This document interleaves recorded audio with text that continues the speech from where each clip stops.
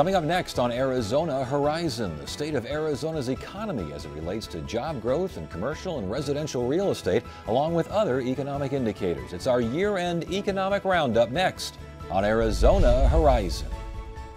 Arizona Horizon is made possible by contributions from the Friends of Eight, members of your Arizona PBS station. Thank you. Good evening and welcome to Arizona Horizon. I'm Ted Simons. Arizona's recovery from the Great Recession has been slower than the national average on a number of levels, but the state is growing jobs and the real estate market does show signs of increased activity in the coming months.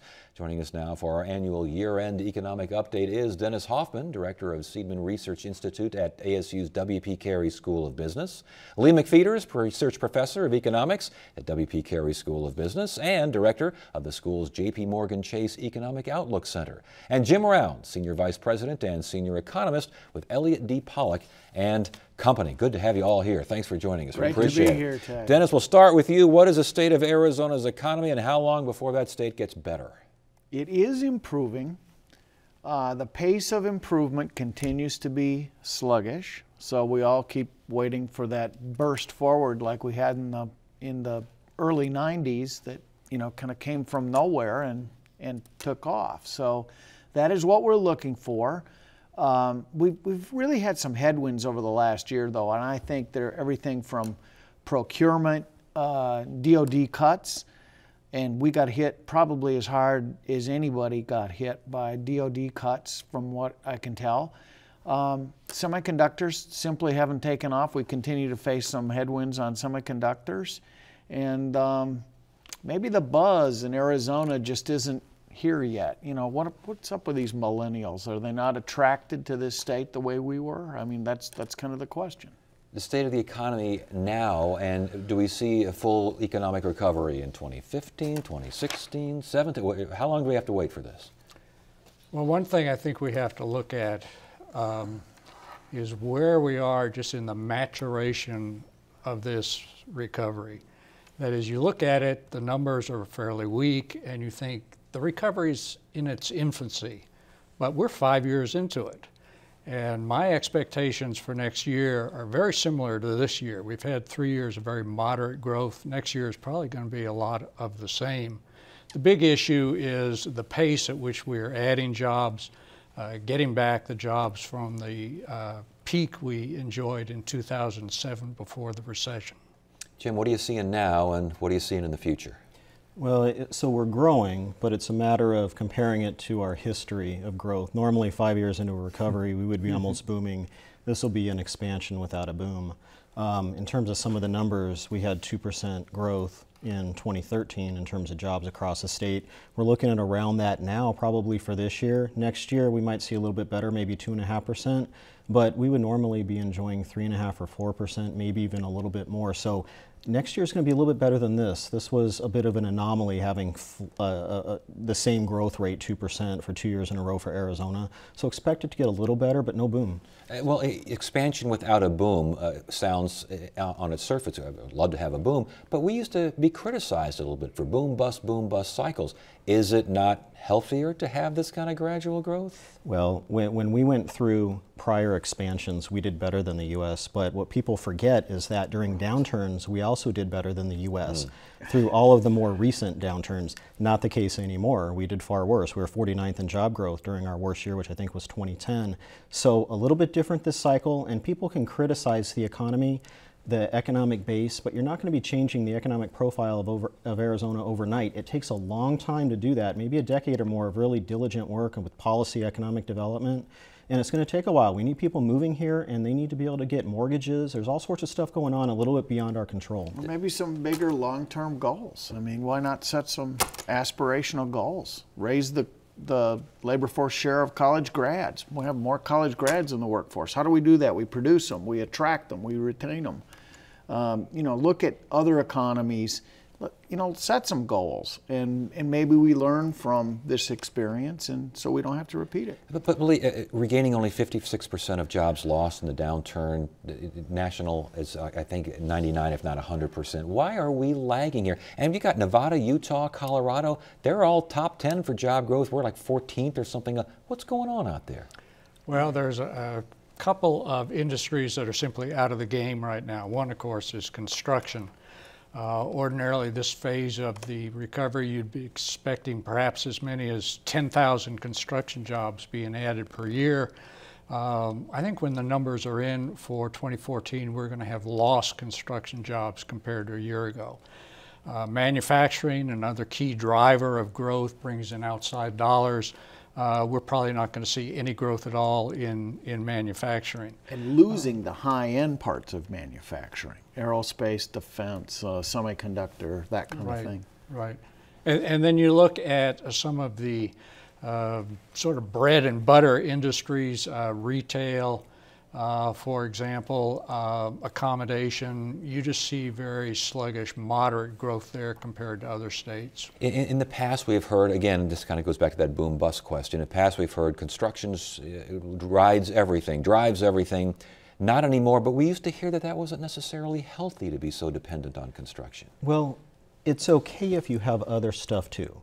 Growth states are going to be dependent on growth, and you can't really change that overnight. Arizona is going to be dependent on growth. We're not going to have a full economic recovery until we see improvement in construction.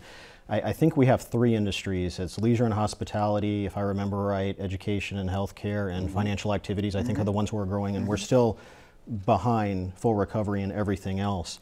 But it's also about some basic math. Nevada wasn't doing as good as Arizona during the downturn, and they have a lot of problems in their economy, but they also started recovering a little bit after us. So early on, when you start to recover, you can post some decent rates of growth, and all of a sudden you look like you're doing well until that second or third year where you slow down a bit. So we're around 14 or 15 in terms of job growth, but there's a bunch of states tightly grouped around us in terms of rate of growth. I think we have a better chance of moving into the top 10 than some of these other states, but we need that population growth, and we need to see the improvement in construction. I think this is a fair point. So really what you find when you look at all of the nation's states, all of these economies, none of them, apart from, say, a North Dakota or a Texas, have really done that well in this recovery. 14th, I mean, there's a lot of states that would love to be 14th. We're not in the top 10, and Jim laid this out a couple of minutes ago. We're not in the top 10, and that feels bad to many of us because we're about average, a little bit better than average growth right now. At this stage of the business cycle, we're accustomed to being 2x or 3x the national average. Oh, and by the way, I think there's going to be room in the top 10 with North Dakota and Texas in the next year with the way oil is going. With that in mind, are we comparing ourselves to the right folks? I mean, are our expectations so high that anything out of the top 10 or not anywhere near top of average is unrealistic? Well, I've been looking at some of the job growth numbers industry by industry, and a case in point would be the professional, technical, scientific jobs. You look at some of our peer metro areas for Phoenix. Denver would be one, Seattle would be one, and you see that Phoenix is completely flat in that category. Nothing. No growth, zero growth rate over the past year. Look at Denver, look at Seattle, look at San Diego. That's one of the sectors that is driving growth in our competitors. Is it wise for us to look at the Denvers and the San Diegos as opposed to maybe cities that are more competitive with us? Well, they're the same size as Phoenix, and so that gives you a starting point. And I think that we certainly have aspirations to be like Denver, Seattle, San Diego, just in terms of our industry mix and in terms of our income and growth rates. Sure, and Dennis said we need to go after these higher paying jobs, and to some extent we also we are who we are. And so in some cases, we'll have an opportunity to expand into some of these areas. In some cases, we might just want to protect the jobs that we have. I know Southern Arizona is going to be lucky if they can just retain the number of high-paying jobs that they have. Maybe a little bit better opportunities in the Phoenix area, which is doing better than the state as a whole in terms of employment growth, about 3% for Phoenix, 2% for the state, closer to 1% for Tucson. So most of this is economic driven, and the nature of this downturn. It had to do with housing. Half the market that we would normally be going after is not eligible because not having enough for down payment, credit scores, all those things that you add up, we calculated that it's probably about half the market. And this is going to unwind over a 4 or 5 year period, so it's going to be slow. But what can we do with the margin in terms of policy also impacting some of these higher value added jobs? And that gets back to the education investment, the technical stuff that you're talking about. We have to do some of the basic fundamentals right as well. Are we doing the basic fundamentals right, Dennis? Or do you got room for improvement there? Oh, I think there's always room for improvement. Now, you know, is this an Arizona bash? Are we messing up everywhere? I don't think so. I still think, and I think the puzzle is we have many things in place today that we've had in place during the 35 plus years I've been in this state, and people came, and they came in droves, and they came to open businesses. They came to seize opportunities. And that opportunity, I think, remains in Arizona. I do think we need to polish our marketing strategy. We may need to polish image a bit and be attracting people in this millennial group, attracting people in the same numbers that we did when the baby boomers effectively surged into this state and helped make it what it is today. That business promotion thing, I think, is a big deal. Right now, the Commerce Authority has a couple $1 million that they spend on business promotion. We have an Office of Tourism, but their focus and mission is more for visitors. I would like to see, and this is what I recommended, that they use some deal closing monies or figure out how to move some monies around and double or triple that budget so we can better promote the state, because I think you get more bang for the buck for those types of programs than you can incentivizing some individual businesses. There are some things we can do, and I changed my mind about the impact of some of the negative publicity that we had. In the past, we've always been fine. You can list on a page 20 different items that we've done bad in the past in terms of negative publicity, and we went through it. But our population flows were still coming in. We were still creating jobs, and we still created buzz, positive buzz after the fact. This time the population flow train stopped. I think the negative publicity was a bigger deal this time around than people realize. I agree. I think it's generational, and I think I use the term welcoming. We have to send out signals that we're not only open for business, we're open for people. We're open for all people. And I think we've not sent that signal properly. I think there's another factor at work here. Some of our competitors are actually doing very, very well right now. Of course, Texas recovered quicker, recovered stronger than Arizona. I think people have left Arizona looking for opportunities in Texas, for example, even to Colorado. So it's not even just population inflows, there's also the issue of outflows as well. So it's net migration that we need to focus on, attracting people here, keeping people and businesses here that are already here. That idea of polishing Arizona's image, compare and contrast that with incentivizing business, with tax cuts and the like. I mean, what is that dynamic? Well, one of the factors I think that economic development people just have to sort of recognize is that a lot of the growth in Arizona depends on what people are doing, what they're thinking outside the state, what are their circumstances, what is job growth, and so forth, compared to Arizona. Back in the days of previous recoveries when our job growth was strong, people would make the decision to move here because perhaps in the state they were in, their situation was not as good. Now that we're sort of in the middle of the pack, more or less, I think that we have the problem of competing with the Colorado and the Texas and the Utah, these other attractive opportunities that people are seeing.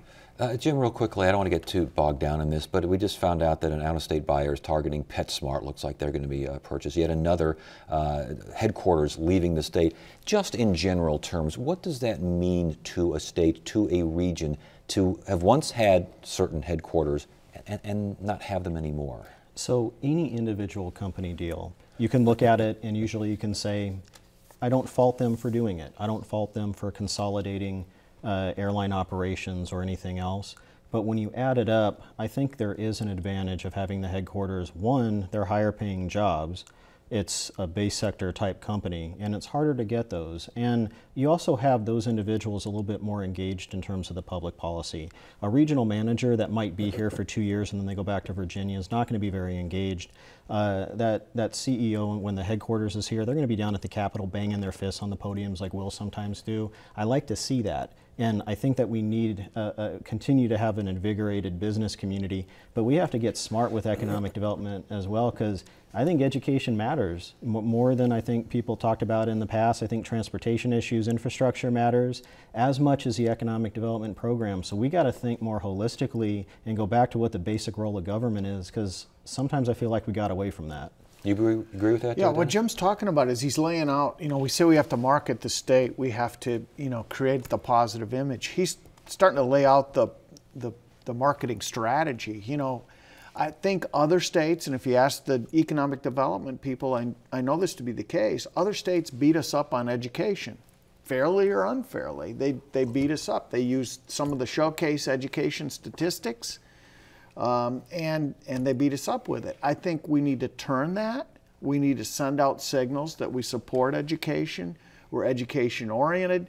We believe in knowledge economy aspirations, and that's what I'm talking about, say, setting goals. We're 3 full percentage points in terms of labor force share below the national average. Why not set the goal to be at or above national average in terms of college-educated folks in the workforce? A good idea to set that goal. Is that goal viable? We're talking long-term here. Absolutely. 20 years. Is the issue. It'd be 20 years probably. We're looking at our numbers as they come in to wrap up 2014. We're looking ahead to 2015.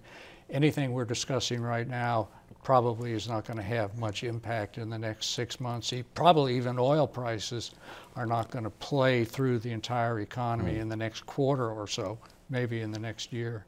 As far as the national, you mentioned the national economy and how it reflects and impacts Arizona. Personal consumption spending seems to be low. Things have gotten better, but why is this recovery taking so long? Well, you got to look at it by state. So the states like Texas that have a huge, it's not just oil and natural gas, it's all those other industries that locate there. So they have a lot of chemical plants and all the other spin-off and tangential industries, and they had a good recovery because of what was happening in energy. And now they may end up losing a little bit of share in that at the benefit of places like Arizona, because we'll be paying less for gas and individuals will have a little bit more money to spend. I still think a big chunk of it has to do, some of it has to do with the public policy and the branding, and the changes are noticed at the margin. But a big chunk of it, I think, is the economy. And there are just so many problems with housing and people moving. It's not just people moving to Arizona. If you look at the data, there's a big reduction in people moving from one state to another. This is a national issue. It's just a little bit bigger here.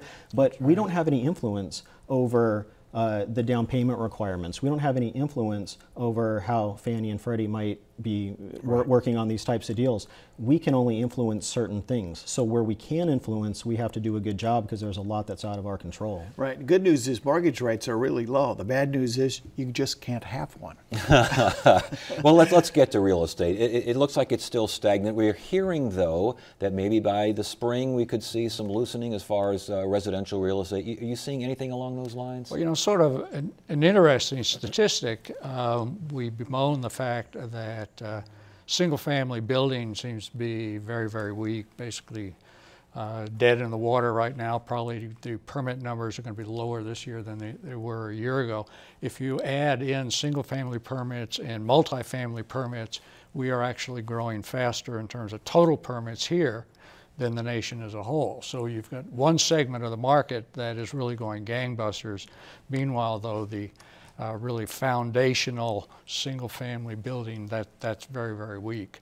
And I don't expect that to come back in any really significant way in the next 6 months or so, maybe by the end of next year. We're seeing demand down, and it sounds like when demand picks up, we could have a housing shortage.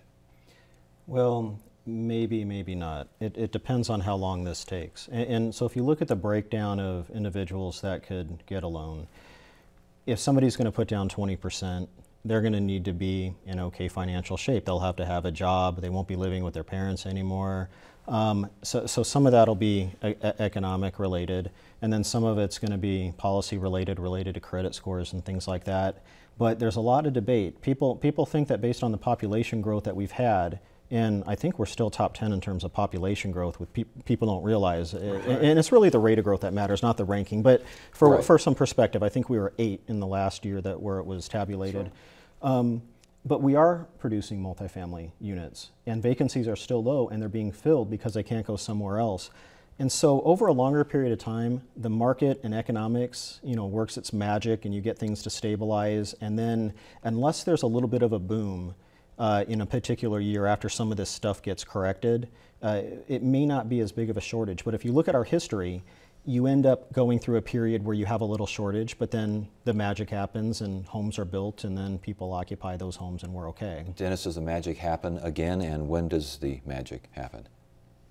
Well, I'm cautiously optimistic, more so than I was right at this point. I kind of went from optimistic to pessimistic, and now I'm warming a little bit. And here's where I think it may be driven. You mentioned retail a moment ago.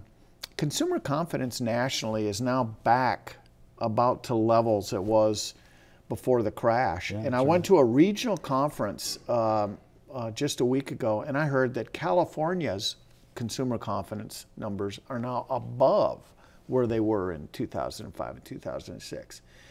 When California is doing well, Arizona tends to get some residual effect. I think you've got a Colorado doing well, you have a Utah doing well, Nevada seems to be perking.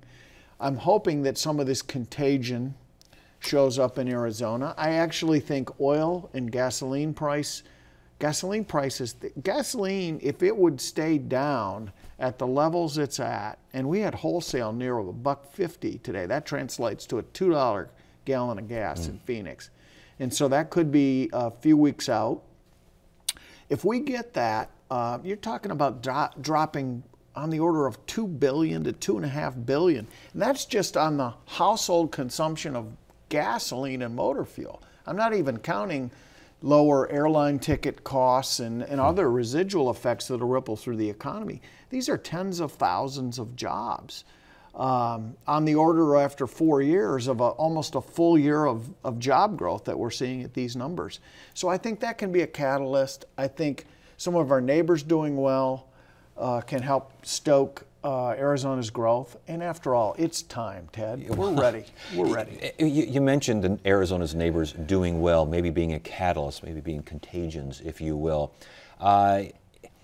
Yes, or does it just make Arizona seem even more of an outlier to folks? Well, thanks to New Mexico, we're actually looking better than some of the neighbors.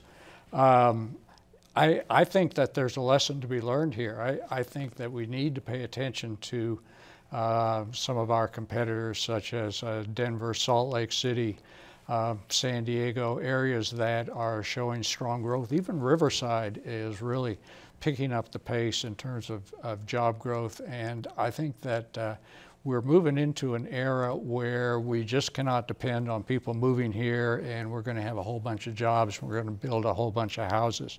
I think that we have to recognize that those people that would have moved here now have a lot of choices, and we're seeing a lot of that exercise with these millennials that we've been discussing.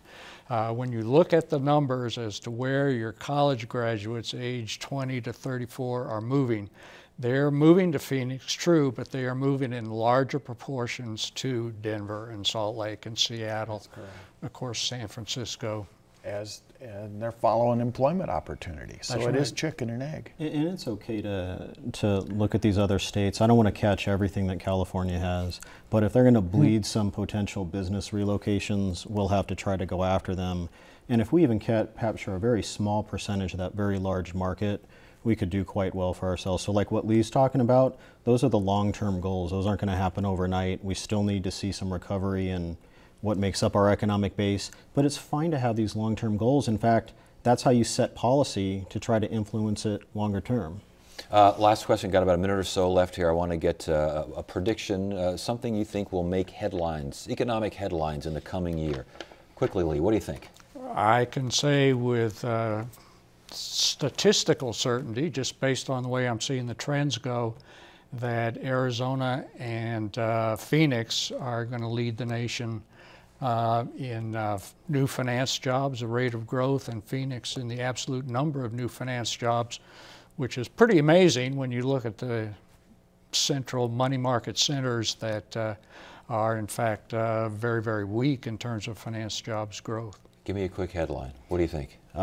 I think it's going to be Arizona's going to pay attention to those fundamentals in terms of public policy. We're going to start looking at the education, transportation, and maybe reforming economic development just a bit. And that's only because there isn't something stellar out there on the horizon that you can point to. Very quickly, Dennis, what do you think? Green shoots in housing and in the Arizona economy in general in the spring. All right. Should be a good springtime. We will wait for those headlines. Gentlemen, thank you so much. Thanks. And that is it for now. I'm Ted Simons. Thank you for joining us. You have a great evening.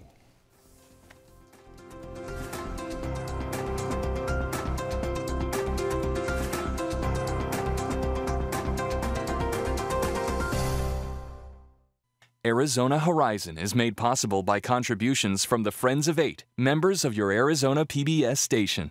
Thank you.